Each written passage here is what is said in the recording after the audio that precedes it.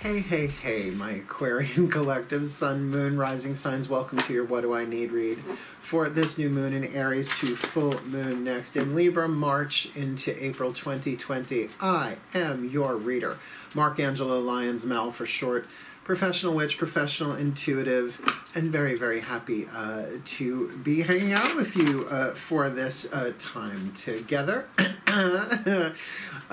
If you are new to my channel, please do like, subscribe, and hit that notification bell. Comment below as well if any of this makes sense to you, or in retrospect, you know, in a week or so, look back and let me know, because otherwise it's like being dropped down in the middle of a movie, seeing a couple of scenes, and then being whipped out before you see how things go and end up, right?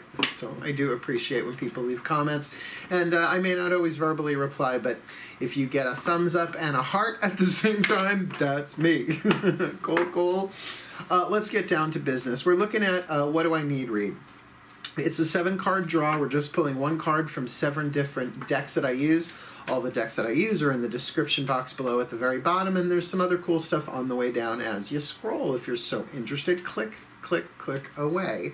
But otherwise, we're looking at the new moon in Aries on a Tuesday. That is such an astrological lineup that it's on a Tuesday, because Tuesday is ruled by Mars, as is Aries. First sign of the zodiac on a new moon. That's a lot of initiatory energy. In other words, perfect time to initiate anything, but also because of the first house properties of self-personality and the ego, anything you want to do for yourself, self-healing, self-love, any kind of magic you want to do for yourself in any area of your life. It's really, really a great day for that, and it is so rare, right? You got a 1 out of a 7 chance of getting a new moon in Aries on a Tuesday. A new moon in Aries always comes in March, right? You got one of them a year, pretty much. You with me? Cool. So please keep in mind this is a general read. It's not going to resonate for everybody. Some of these readings have been really delightful. They've all made sense, but a couple of them have been a little rough. So really focus on your breath. Stay in the present moment so you can tune to what your body and your energy is saying about the reading, more than just the reaction of the mind, right? Particularly air signs. Because I don't think this is mine, but breathe and feel it in your body, right? That's what kind of tells you intuitively what's going on, whether it is your read or not, or if what is coming through resonates. Also, in particular, then check your other signs. That's why I do Sun, Moon, Rising signs, and these are about, they're running about between 25 and 30 minutes. I'm trying to keep them relatively brief, but I have to go where the cards and the guides and the gods lead me. You got it? Cool. Let's get down to business. Nice deep breath, please. Here we go. We're going to start with the Healing with the Angels Oracle by Doreen Virtue to get your first card down.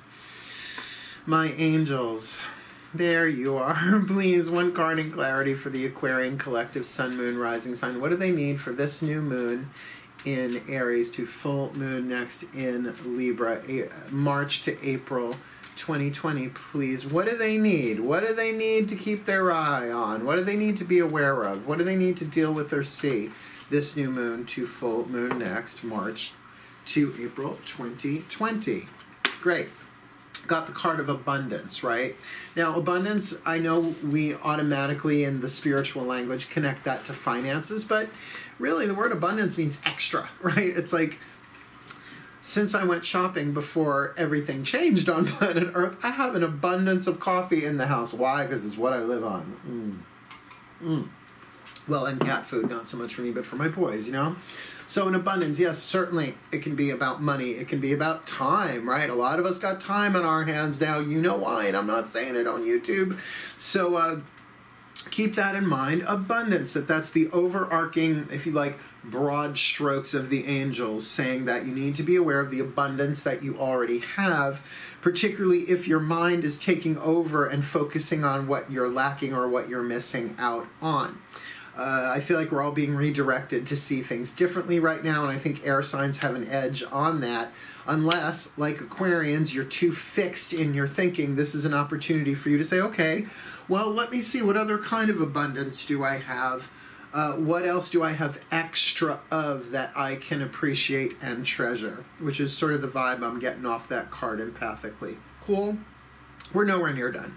We've got 6 more decks to go. We're going to get one from the Daughters of the Moon Tarot. The voices of the goddesses, the divine feminine, the divine yin, half of the universal energy, right? Masculine, feminine. So, someone just sent me a message on YouTube. Love you, Mel. So apparently my readings are connecting with people, which is why I've been doing this for so long, not just on YouTube, but I started when I was 12. I'm going to be 52. Do the math. I've been reading cards a long time. So let's get up in this gig, shall we? Nice deep breath.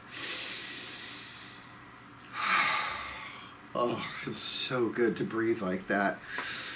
My goddesses, please, one card in clarity for the Aquarian collective. Sun, moon, rising sign for this new moon in Aries to full moon next in Libra, March to April 2020. Please, what do they need? What do they need to know about? What do they need to be aware of? What do they need to fix their minds on, fixed air signs that they are? Nope, that was close, but no cigar. Please, put the card in my hand, my goddesses, the divine feminine. What do they need this new moon to full moon next, March to April 2020? You got the Tower card, Kali, the Awakener. Now, I know people are terrified of this card, but, you know, studying tarot and reading as long as I have, it really can be about enlightenment, right? The tower, once struck by lightning, is reduced to its foundation so that something new can be rebuilt. Like, for example, a belief system, right? And this is, I've been teaching tarot for 20 plus years, and I tell my students, it's like, this card is not so horrible, but it's shocking. Like somebody who doesn't believe in ghosts, right? And then one day they see one. Well, all those years of not believing in ghosts just eradicated in one instant. Now, they may question their sanity about it, but they can't deny they saw something, right? So it's that sort of abrupt change, not always from the outside. Sometimes we can have a realization while we're contemplating something that changes the way we look at our own personal histories, right? Or we understand someone is in some sort of pain or suffering, and that's why they acted the way they did, right? Oh, they weren't being mean to me. They were in excruciating pain that I had no idea about, and I jumped to a conclusion, right? So this can be mental. You're an air sign, it's possible. Can be emotional, can be physical, can be spiritual.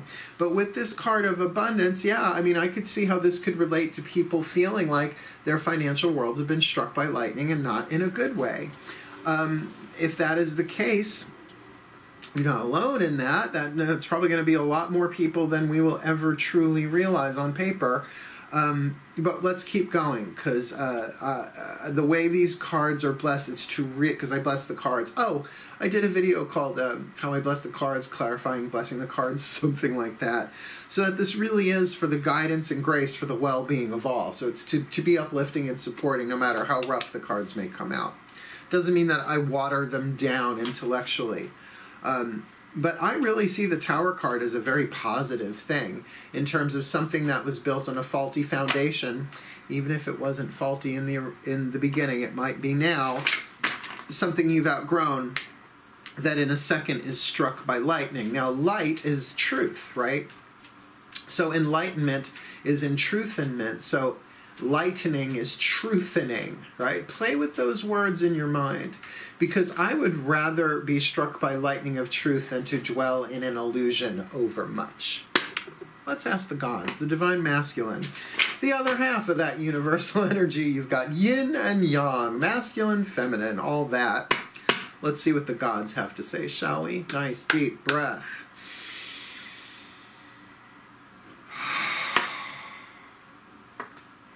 My gods, please, one card in clarity for the Aquarian collective sun, moon, rising signs. Please, oh please, oh please, just one card in clarity for them. What do they need for this new moon in Aries to full moon next in Libra? What do they need to be aware of? What do they need to see the abundance in, or allow themselves to be struck by lightning so that they see clearly, that they're given that bolt of truth? Please, what's going on for them? What do they need this new moon to full moon next, March to April 2020?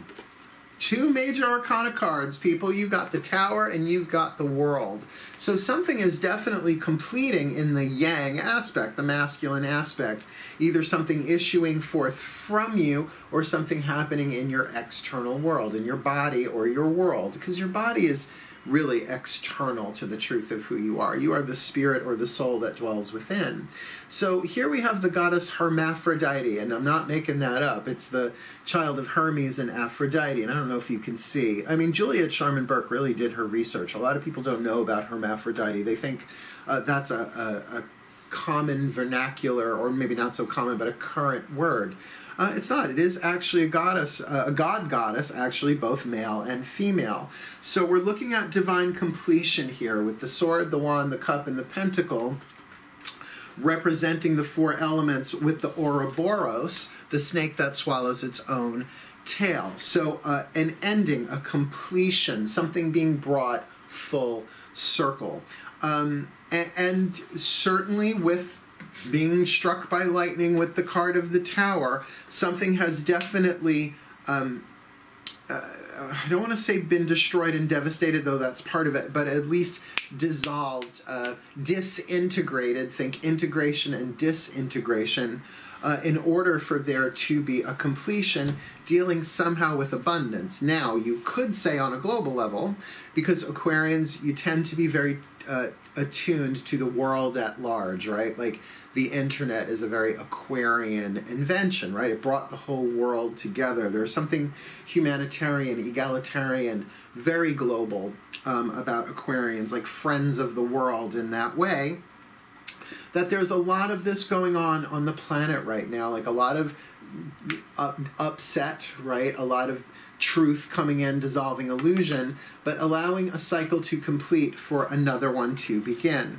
Now, I am just going to quote from Course in Miracles briefly. I am a student and a teacher of Course in Miracles and have been for decades.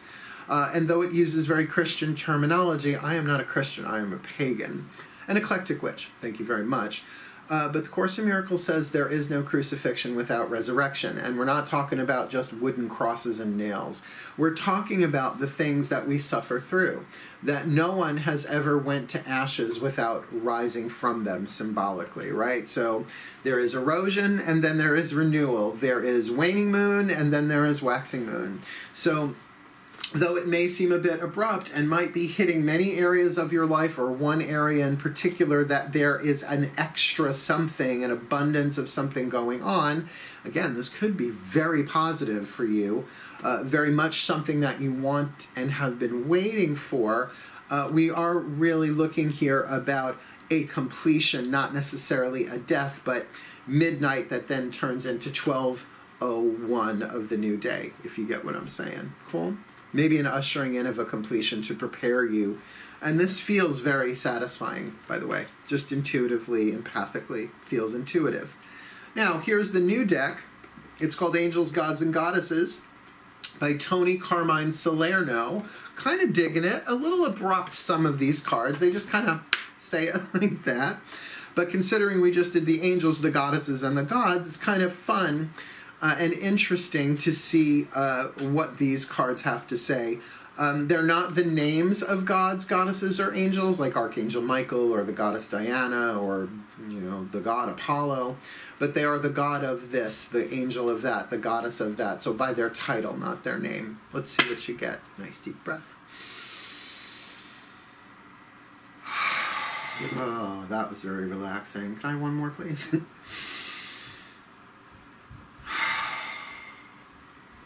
My angels, gods, and goddesses, please. One card in clarity for this Aquarian collective. Sun, moon, rising sign. What do they need for this new moon? What do they need to know about this new moon in Aries?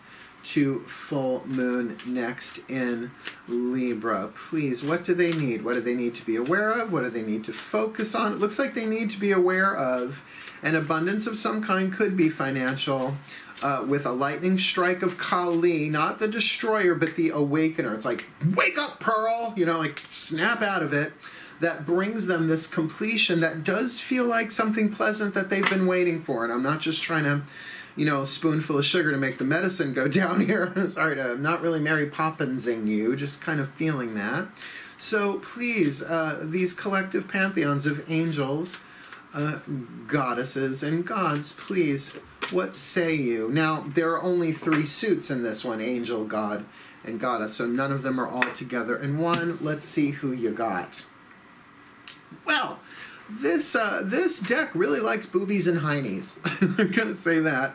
Angel of expression, speak your truth and express yourself clearly. Check her out. She's just sort of Tawny Kataining all over the place. Millennials have no idea what I'm talking about. Because here you go again on your own. Angel of expression, speak your truth and express yourself clearly. So what if that's what this is? Right? You speak your truth. Lightning is truthening. Truthening is lightning. And bam! And that brings you to a wanted conclusion about something involving abundance, financial, mental, emotional, or otherwise. But with the angel of expression, remember, throat chakra is willpower, right? You have emotional power, mental power, willpower, spiritual power, personal power. Every chakra has its own flavor of power. But willpower, will you or won't you express yourself, speak your truth. With the angel of expression behind you, know that it is time to do that, but it will create instantaneous change, perhaps waking you or someone up out of a dream state. And I don't mean the sleepy kind either, because remember, it's Kali the Awakener. Wake up, Pearl. Cool. We got 3 more cards left. I like card draws. They're easier than spreads in some ways. I can't really prepare for them that much anyway. What hits the table, hits the table. So let's ask the higher selves of all involved what they feel, think, perceive that you need from the Whispers of Love Oracle, another deck that I love. By the way, I got the Angels, Gods, and Goddesses, as well as the Whispers of Love Oracle from the Magic Moon in Saratoga Springs. If you're ever up there, pop in. They're on Phila Street, Phila. And tell them Mark Angelo Lyons, Mal for short, sent you, and you won't get a discount or anything. They're going to go, "Aw, Mark, we love him." Maybe they'll treat you nice, although they're lovely to everybody. Hey, Veronica, if you're watching, I don't think you're an Aquarius, though. If I remember, you're a Taurus, or if she's a Leo, and has purple hair just like me. You can't tell, because I have it back in a ponytail. Or as I like to call it, a Tony pony. It's better than a man bun. Breathe. Keep it sunny, keep it funny, keep it gay. Higher selves of all involved, please, 1 card in clarity for this Aquarian collective. Sun, moon, rising sign. What do they need for this new moon in Aries to this full moon in Libra? What do they need to know about? What do they need to see? What do they need to speak the truth about? What do they need to express themselves with this abundance and this card of the world in the tower? What do they need, higher selves of all involved, please? This new moon to full moon next, March to April 2020. Ask for help. Maybe that's the expression.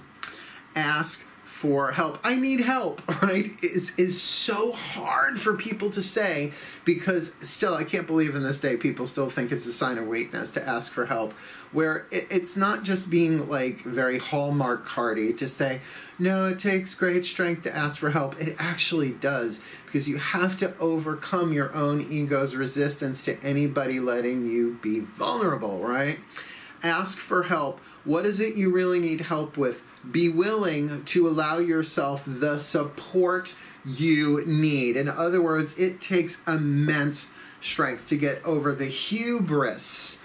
Hubris is toxic pride. Pride is supposed to be one of the 7 deadly sins, and it is in its toxicity, but otherwise, nothing wrong with being proud of your accomplishments, all right? The love that you have in your life. Really, that's more esteem than pride, but that's why I use hubris. Hubris, the deadly sin of hubris, right? To get over that, to ask for help and say, I don't know what to do. And maybe if it's this abundance card, this is about financial help, which if it's going to come to a pleasant conclusion, you might as well ask. You know, that's something my mom, I love my mom, up in Saratoga, that's where I got these 2 new decks from. she's always said, we just ask for help, right? If you need help, let people know. Let me know. I love you, right? But we kind of always want to do it on ourselves. But get when you do something by yourself, you're excluding the divine. What could be more the ego than something excluding the divine? And the ego is not who you are. It's the virus in the program, although I like Matt Kahn's definition of the ego. The ego is an inflamed nervous system that is part of the soul that has forgotten who it is, right? So it needs more love, not less, but it doesn't mean we let it drive the show. It doesn't mean we let it take control, right? Ask for help. What is it you really need help with? Be willing to allow yourself the support you need. I know, not the easiest thing in the world to do. Let's ask the Ascended Masters through these next two decks. We're going to use the Love Pack, Baby Love Pack by Chuck Spezzano. 4 suits: the problem, the luck, the healing, and the grace. Let's see what they say you need, shall we? Nice deep breath. Oh, my Ascended Masters, please, one card in clarity for the Aquarian collective. Sun, Moon, Rising Sign. What do they need for this new moon in Aries to full moon next in Libra, March to April 2020? Please, a piece of the problem, a piece of luck, a piece of grace, or a piece of healing. Oh, I feel you. I feel you when it pokes me in the fingers. That one. That's how I know which one it is. Let's see what you need.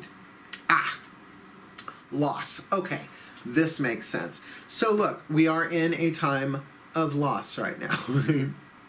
Not going to say what's going on the planet. Don't want to get flagged and demonetized for this video as a result of that. It's not worth it considering everybody knows, right? But of course there's a loss. There's a loss of money. There's a loss of opportunity. There's a loss of all social contact. There's all this loss going on. But let us be clear, this dude has like his heart cut out and it's behind him on the winding road that he has been walking. Everybody deals with loss. And everybody deals with loss differently. But since we're dealing with abundance here, that comes with the Tower card that somehow has this lovely tied up card of the World card is so rarely a negative card. It's like all things get balanced. Here you have fire, earth, air, water, spirit, and the balance of divine masculine and divine feminine with this angel of expression. To ask for help about loss, and look, if it's not financial, right? But because it's going to play itself out differently across the quantum field of the Aquarian collective Sun, Moon, Rising signs, then take the risk and ask for help. Because look, there are 4 ego wounds: abuse, neglect, codependence, and loss. I got this from Matt Kahn, he's a freaking genius. His deck is next, so hang out. You're getting a healing mantra card before we're done.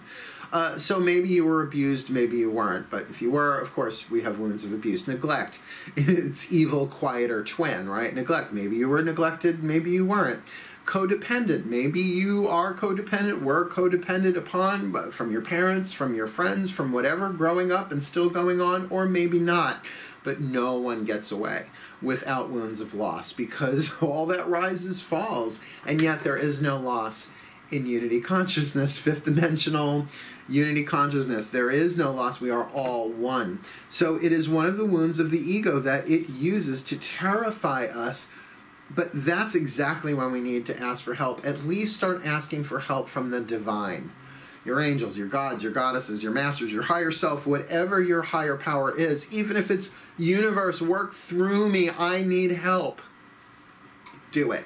But then chill. The thing is, if you're going to surrender something to the divine in prayer, don't snatch it back the next second, right? Breathe, be, help someone, even if it's through prayer, right? To begin to not compensate from that loss, but there is no gain without loss, and there is no loss without gain. They're opposite sides of the same coin. And everything that's happening right now, and I know it's hard to see, and I know nobody wants to believe it with what's going on the planet right now, but everything is happening for the growth and evolution of our soul to make us better somehow. And I think all this introspection that we're going through is making a lot of people pray who may not have prayed before, and those who have been praying all along. It's like become our global superpower. Just saying. Last card down. I have a feeling this is going to turn this fucker around. Healing Mantra deck, Matt Kahn. Love him. Love this book. Love this deck. Very helpful for me. One side of the card is the mantra, the other the name of the mantra, but that's the only thing that's written on here. So I will look it up alphabetically in a ye old bookie book to get you the paragraph that he wrote on it that I've always found helpful, even though I've only had this since December when it came out. Nice deep breath. Okay, my Ascended Masters, please. What is the perfect healing mantra for this Aquarian collective sun, moon, rising sign for this new moon in Aries to full moon next in Libra? What do they need? What is the healing mantra they need, considering we've got abundance, and that abundance might be connected to that loss, and that loss of abundance in some way, by being struck by lightning, something out of the blue, Kali the Awakener, but definitely reducing something down to its foundation. And yet that card of the world tends to be a healthy, fulfilling, satisfying completion. With the Angel of Expression, speak your truth and express yourself clearly, leading right into ask for help. What is it that they really need help with? Are they willing to allow themselves the support they need? So please, my Ascended Masters, the perfect mantra for this Aquarian collective, sun, moon, rising sign, this new moon to full moon next March to April 2020. Expanding inner power. I am my most powerful when my creativity is given a voice. Angel of Expression, ask for help. Right? That you have the willpower, the throat chakra power to expand your power and do something here. And I opened right to it.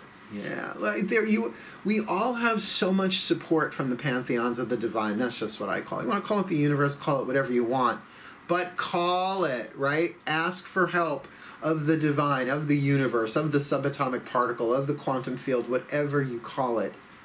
But call it. I am my most powerful when my creativity is given a voice. When inner power expands, you are able to openly communicate your truths, aspirations, and ideas as a way of circulating the energy that pours in from the cosmos. Right? So you talk about it, it stirs that energy up, and more starts pouring through you. As energy gets circulated by the sharing of your ideas, the universe is given permission to pour more inspiration, passion, and joy into your energy field. And that's what I feel like this card of the world is, but it's definitely about you expressing yourself. As your inner power expands, creativity becomes the life force of source energy surging through you to inspire the embodiment of your higher self. That's bringing heaven to earth, but through our own nervous systems, right? Being the best that we can be, right? It's a prayer I always make in these readings. May we heal, grow, become the best that we can be, and fulfill our role in the divine plan, which is about embodying the higher self. This mantra is ideal for resolving creative blocks, healing traumas, Tower card perhaps being a trauma there, and releasing blocks of stagnation, expanding inner power. So in no particular order here, the angels are talking about abundance, and the masters in here are talking about loss. So if there is an abundance of loss or a loss of abundance, I get that happening for millions, if not billions, of people on the planet right now.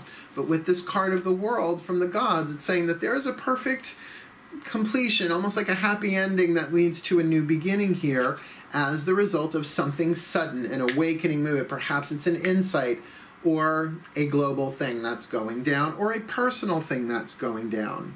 So, can you expand your inner power, allowing your being your most powerful when your creativity is given a voice? Like, but what if I did this? What if I could try this? Allowing your creativity to move through you, right? With the angel of expression, speak your truth and express yourself clearly.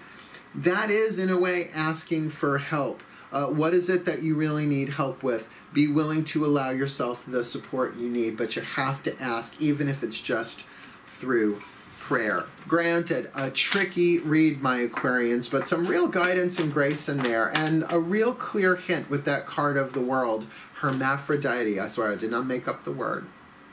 That is a goddess, if you will, in the Greek pantheon, the child of Hermes and Aphrodite.